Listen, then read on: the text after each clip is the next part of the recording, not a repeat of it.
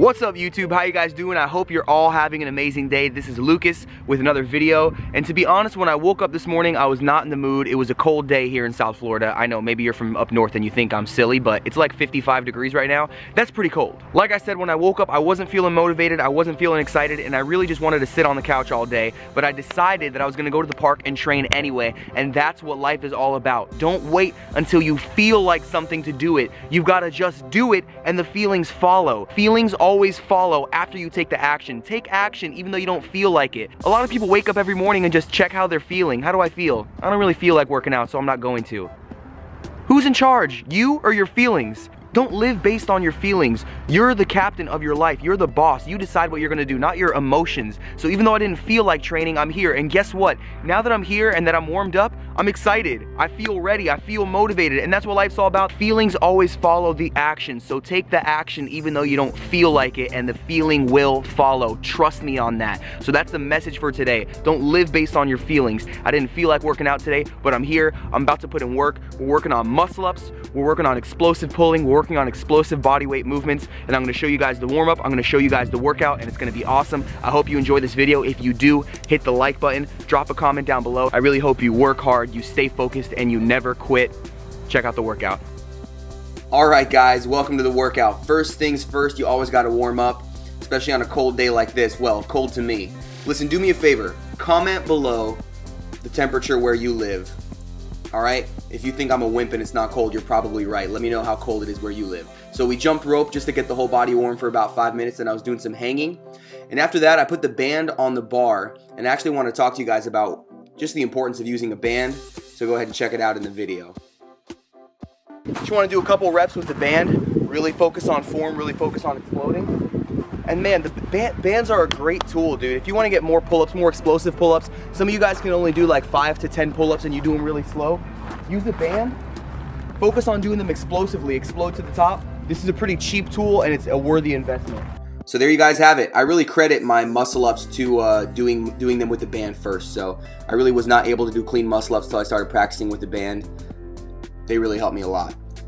First exercise in the workout, I did what I'm gonna call muscle up triples. So that's 3 muscle ups. Now it's 3 dips at the top. 1, 2, 3, and then I drop beneath the bar and I do 3 pull-ups. Man, this was just so much fun. This is very calisthenics. This is very street workout, not as much Ninja Warrior.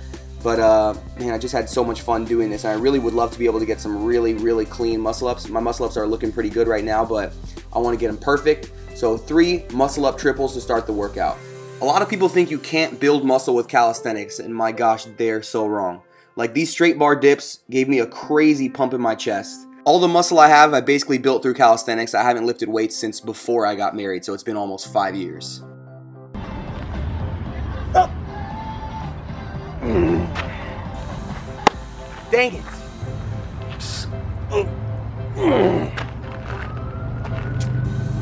Frustrating.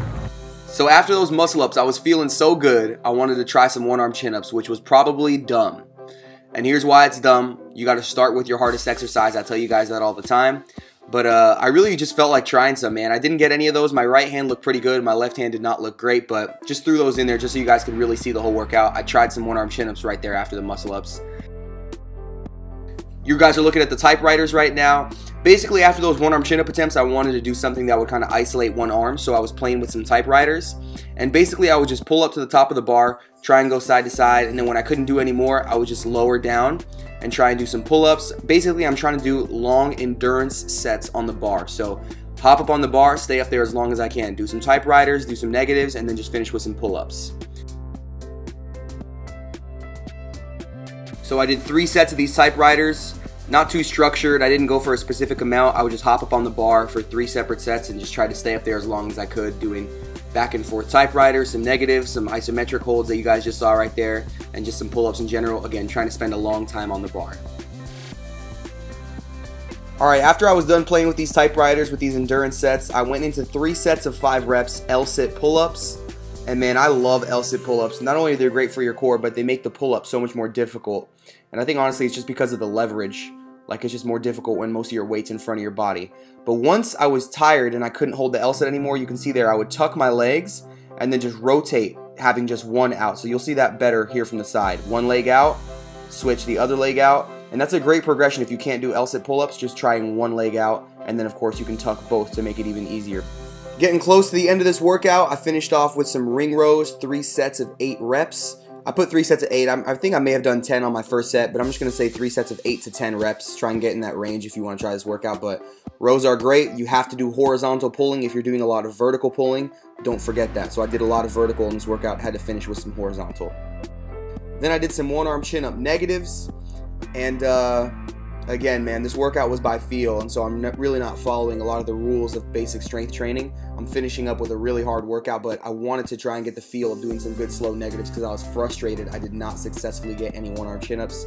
So I did 2 sets of negative, just 2 per arm, nothing crazy.